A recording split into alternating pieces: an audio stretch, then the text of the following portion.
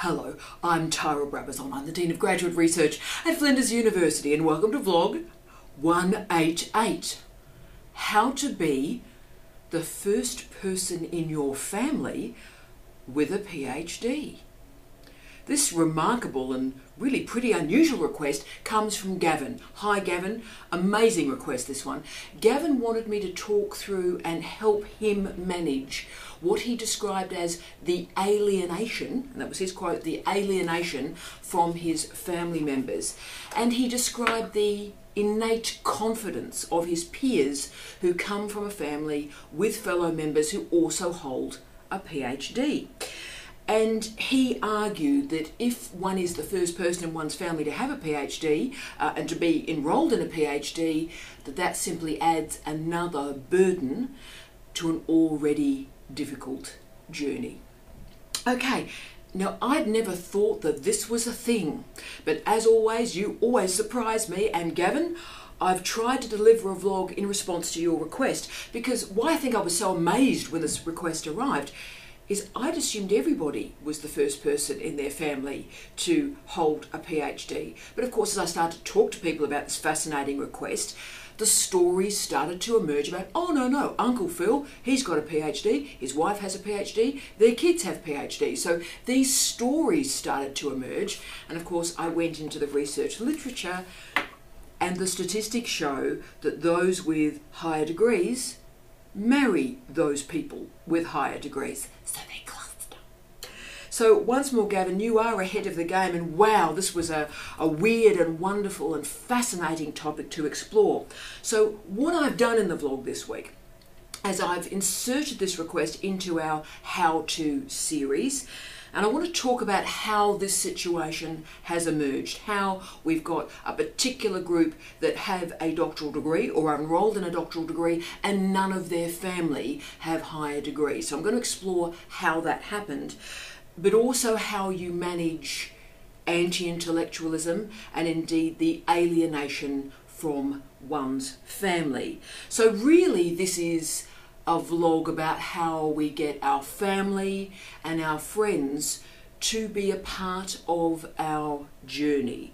But also it's a bit more than that. It's about how you keep your social world moving and your relationship strong going into a PhD and as you leave a PhD. And as Gavin knows, as many of you know, I've got a bit of skin in this game.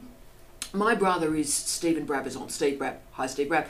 Steve Brab and the Dean of your acquaintance were the first members of our family to go to university, and my brother Steve became a medical doctor, a fantastic medical doctor, contributed enormously to regional health in this country. He is a remarkable man. And I also went to university, and my father always thought that I would do law. You can see what's happening here. So the male of the family does medicine and the daughter does law. That's great. And of course I got into law very easily, not a problem. And I chose not to do law. I chose to do a history degree and then honours and a whole series of different degrees and graduate diplomas. And then I did a research master's and a PhD. And I enrolled in that research master's when I was 22. I finished it when I was 23. I enrolled in the PhD at 23 and graduated when I was 25. So I was young and probably a pretty naive woman at that point. But my father, who is a truly brilliant man, left school at 16, as most of his generation did. And when we always used to say to him, you're such a bright guy, Kev, you could have gone to university, there's not a doubt, he would always use that great line, yeah, but I preferred playing football than doing my homework. And I always loved that honesty to it. So bright guy, but just didn't do his homework, yeah? And my mother, a truly original thinker, but left school at 14 and had a life and career in retail. Okay, so I was a complete mystery to them. My brother Steve became a medical doctor. That's understandable. That's a good, solid job. But Kevin spent most of my undergraduate and postgraduate degrees wandering around the house with two mantras. She'll never work, you know. She's a professional student. She'll never work, you know. And that was the characteristic of my undergraduate and postgraduate life. So Gavin, that's probably what you're talking about in terms of isolation and anti-intellectualism. But can I say, I didn't read it like that at the time. I thought Kevin was, and indeed he was, expressing a legitimate fear. He was frightened that I would stay at university and I wouldn't get a job. I wouldn't be able to pay my bills. And can I say, that was also my legitimate fear as well. And the irony is, though, that I did stay in universities, I just got paid for it. And my first job, and we had a vlog on this, my first job was in Aotearoa, New Zealand, at Wellington, and it was paid 40,000 New Zealand dollars. Now that seemed an enormous amount of money, and indeed it is. But I always remember Kevin's face when he said, well, how much are you being paid to go to New Zealand? I said, look, $40,000 for the year. And I always remember the look on his face, because he finished his career as a foreman of a petrol company's terminal. You know, those big terminals where the fuel comes in and off the docks, and Kev was the foreman of that terminal, and he finished work at $27,000 a year. Hard life. Hard-working life. And I think that was the moment. I was 24, I got a job, and I left university to go and work in another, and I've never been a day out of work since that time. But that, of course, has been fueled by my research masters and my PhD. So if I'd craved my father's blessing or his approval, I wouldn't have done a PhD, and I would have been a guest star in my own life. My life would have been hollow, and I would never have known what I could have become. But could I have handled that situation better with Kevin? Absolutely, absolutely I could. Now, okay, so much for me. What's going on here?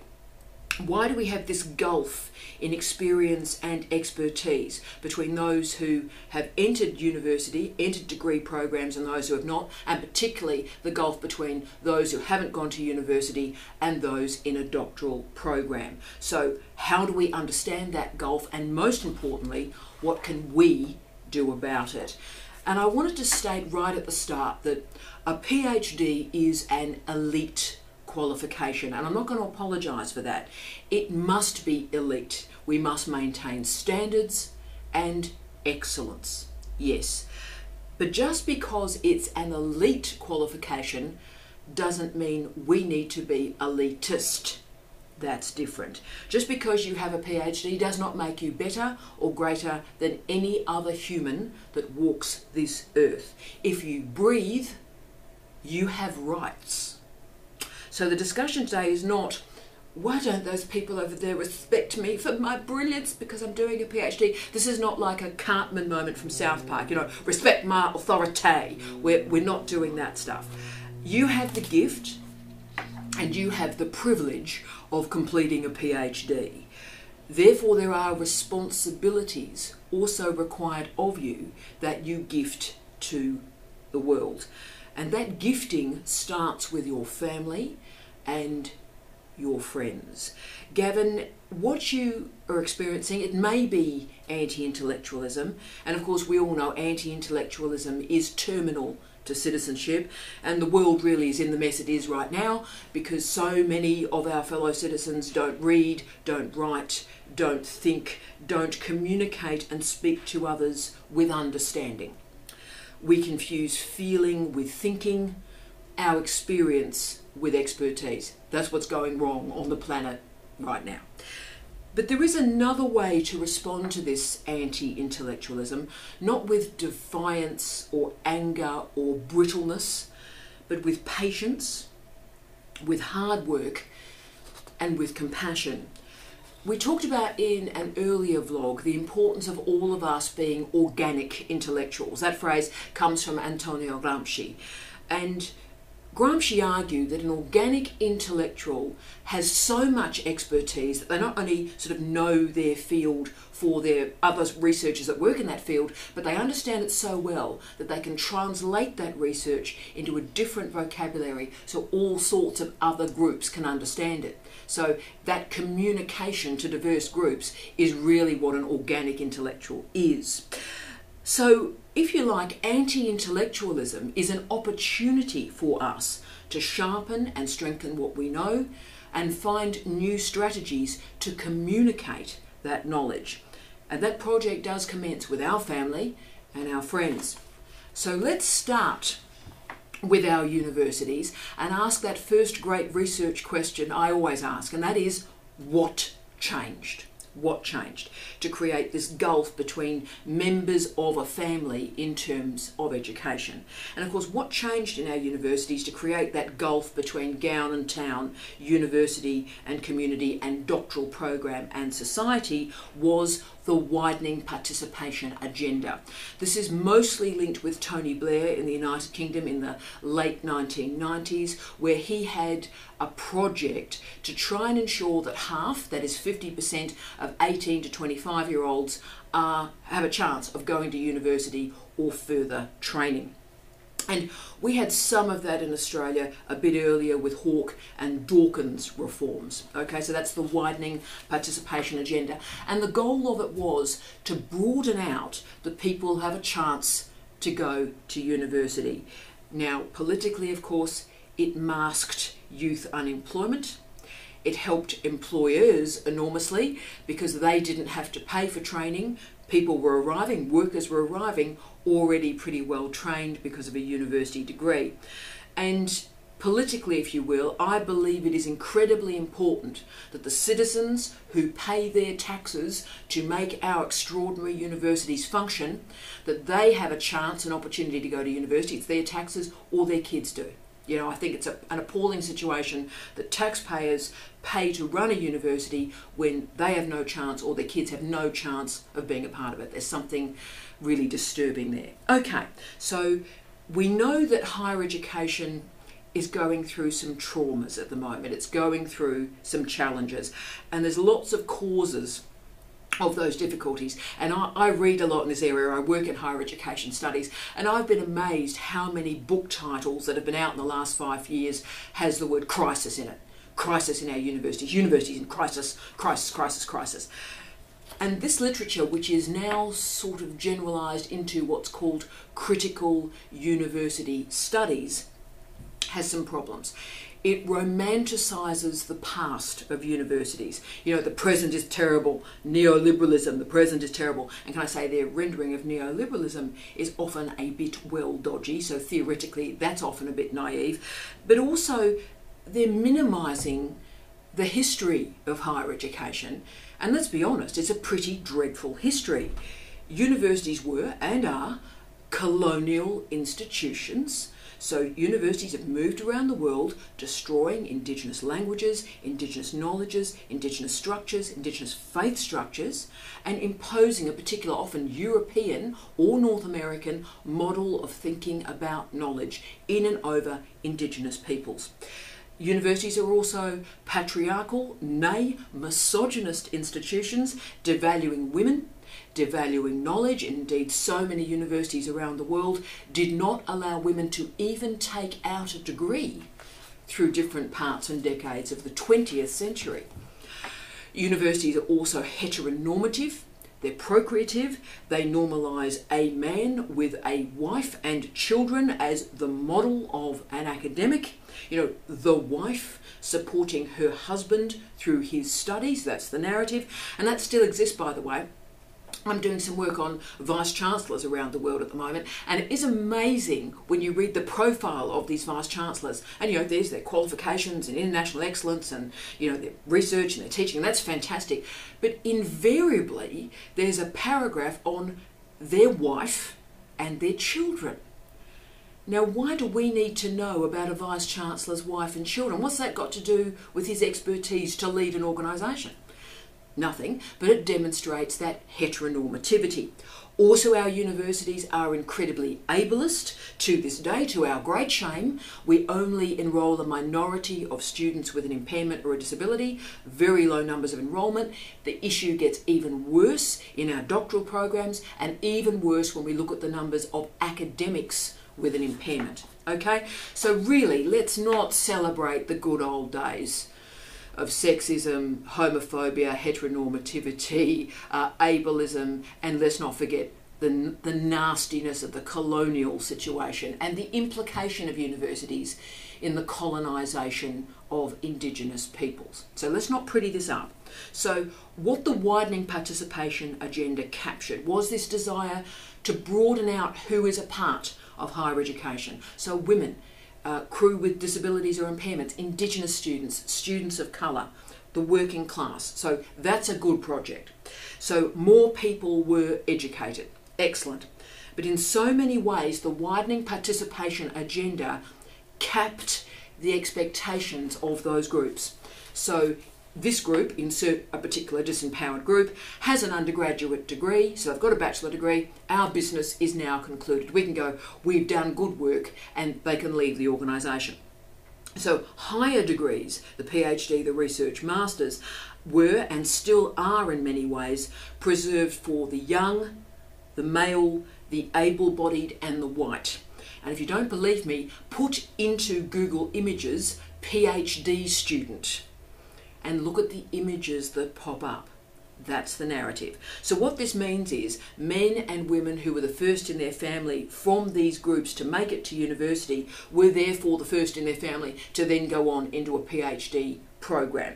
So we do have a generational transformation in our universities. The next generation will be different, but this is the liminal moment of higher education.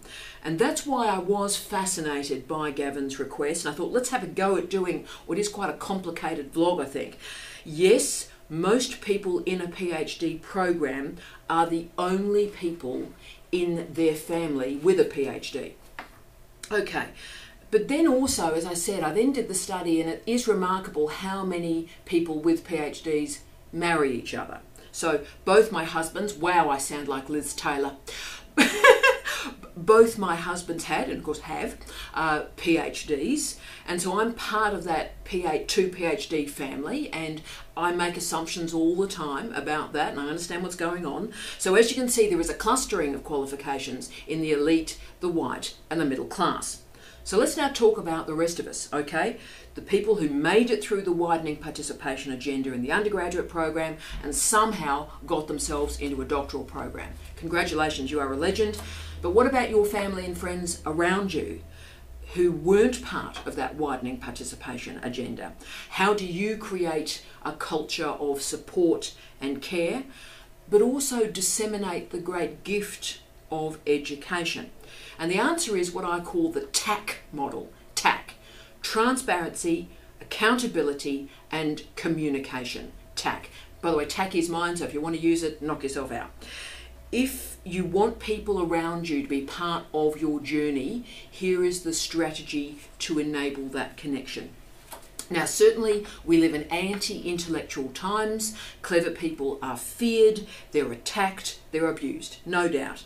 Now, we can be defensive, we can complain, or we can be inclusive and use the TAC model. So the way we create that culture of support and understanding is firstly through transparency. You need to explain with clarity what a PhD is. Why you're doing it. Express your motivations. As a starter, simply talk about the qualification. So it is a degree. You have to produce an original contribution to knowledge. You have to do something over a longer period of time. In some systems, our system is 3 years, but other systems are different. You might be part-time, you might be full-time. And explain the intensity of the process, but also why you love it. Why it's meaningful to you. Also, talk about what it's actually like to do a PhD. So do a day in the life of a PhD student. Talk about your discipline, your subject, the reading and the writing, your expectations of yourself, your supervisor's expectation, the institution's expectations of you. But talk about the why as well, why you're doing it. Why does the PhD matter to your life and to your career? Talk about employability. The PhD has the highest rate of employability of any degree you can do. And of course, many careers in health and education in particular, if you don't have a PhD, then your career trajectory is capped. So in a lot of health and educational areas, if you have a PhD, there is no limitation on how far you can go. So it's quite a valuable qualification. But also consultancies, small business development is based on your credibility, which a PhD gives you. Okay, so if people love and care for you, they will love and care for what you are interested in, what you believe in. So that's the first word. Let's go to accountability, okay? You need to explain, yes, with transparency, what is a PhD and why you're doing it. That's crucial. But something else is even more important, and that is accountability. If your partner, your kids, your friends, your parents are putting much of their life on hold so you can do the PhD, it obviously will create resentment, anger, bitterness. Now, it may be read as anti-intellectualism. I think it's more likely resentment. Because, and we've got to call this, the PhD is a selfish act, a very selfish act.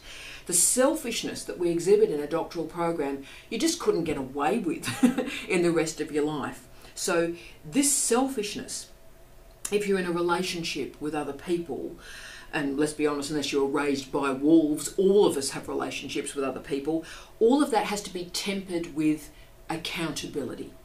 So explain with honesty how you will work this PhD. Talk about your timelines to completion. No excuses. None. No excuses. And great strategies that I've seen students use is they hold business meetings once a week with their kids or their partner or their parents. So they have a business meeting once a week, often on Sunday morning, and they provide an update. So they explain what they have done this week, so there are accountability measures in place, so you're sharing the experience of a PhD, but further, you are also showing, right, well, you are sacrificing and I am accountable to you for your sacrifice. This is what I've done this week. And that provides a space for your loved ones to be involved, but it does a bit more than that. It makes you, you. Look in the mirror. Stop the excuses. Realise the privilege of doing a PhD, its impact on the people around you, and the necessity to finish. Remember, you can enrol in a PhD. The important bit of that story is to finish a PhD. You've got to finish it. So with transparency and accountability, you will finish it. But there was a third letter there in that TAC model, and that is C, communication. PhDs are isolating and isolated. And we have conversations in our heads, don't we? We have conversations with ourselves. And particularly when we're tired, those conversations we have in our own head with ourselves are not hugely productive conversations. So yes, communicate about your PhD, talk about it, share the experience. You've heard me say so often, it takes a family to finish a PhD. And let me say something to you. Every year we give the best PhD students a Vice Chancellor's Award. And can I tell you something remarkable? We give 12 a year. But the incredible thing is, the room is absolutely packed with family, friends, partners, kids. It's a wild, wonderful room. So 12 people bring basically a dialer crowd because it takes a family to finish a PhD. The path, though, to PhD disappointment if you don't communicate is that, as we know, the PhDs are also littered with divorce, family estrangement, friendships are shattered. And the reason for that is the PhD students are lying to themselves and they're lying to others. They're making excuses, they're not holding themselves accountable for their decisions, and they're transforming the PhD into their life rather than inserting the PhD into their life. You had a life before the PhD, you'll have a life after the PhD. The shape of your life after the PhD depends on how you communicate with others through the program. So yes, talk about it. Share the experiences, the light and the shade, the people, the successes, the failures. And I know a lot of couples, often with kids too, who on Friday night or Saturday night watch these vlogs once a week. Now, I mean, I would find that truly horrifying. But the explanation for why, it's particularly the male students who sit with their wives and watch them, which is a very interesting combination, I think, is that it starts the conversation. It helps the partner, it helps the kids understand what a PhD is and makes that process accountable and transparent. But the key is also to communicate with lots of different people. This is so important. Mix with multiple communities outside of your PhD. Go to the gym, go shopping, go for a walk, Talk with people that you meet in daily life. Make every moment outside of your PhD precious. Experience that diversity of relationships. Talk with all sorts of people, not just university types. Because we can all blame those people over there for their ignorance, for their foolishness. We can all do that. But what are you doing about it? What are you doing about it to change the world? Do you just meet with your lab mates over a latte and complain that those people over there don't understand you? How arrogant is that? You've been given the gift of an education. Get out there, meet some people, talk to them. Most importantly, listen. You can learn a lot if you listen well.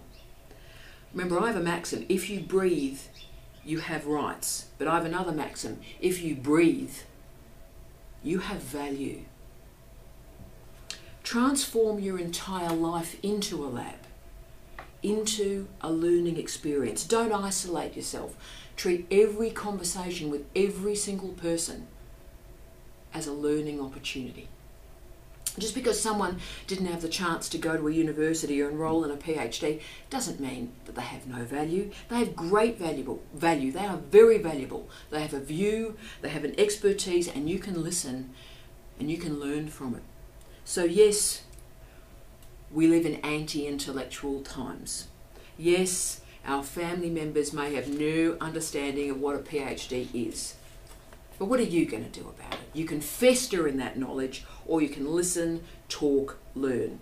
Use TAC: transparency, accountability, communication. Now, Karl Marx once said that life determines consciousness. Now, that's a great phrase, because what he meant is the life we live determines how we think about that life. So as we live, that enables us, that's our frame to think about what's going on in our daily existence. So live that life. Enjoy the diversity of views around you. The world is a wonderful place. People are extraordinary. So learn from them. Anti-intellectualism exists because we as intellectuals haven't worked hard enough to make the case about the value of our ideas. We've been brittle, we've been defensive, and we've been arrogant. We need to be welcoming, we need to be interested, and we need to be humble. The PhD is a gift. It's a privilege. It doesn't make us better or greater than anybody else. It provides us with an opportunity to organise conversations in the culture. The PhD is a pivot of our lives, our personal lives, our professional lives, our life as a citizen. But who you are on the other side of a PhD depends on you. Who is still with you? Your partners, your friends, your family members, whoever is on that other side of the PhD and still with you, that's in your hands to determine today. And that's based on transparency, accountability, and communication. Thanks, Gavin. I wish you love, light, and peace. Tea out.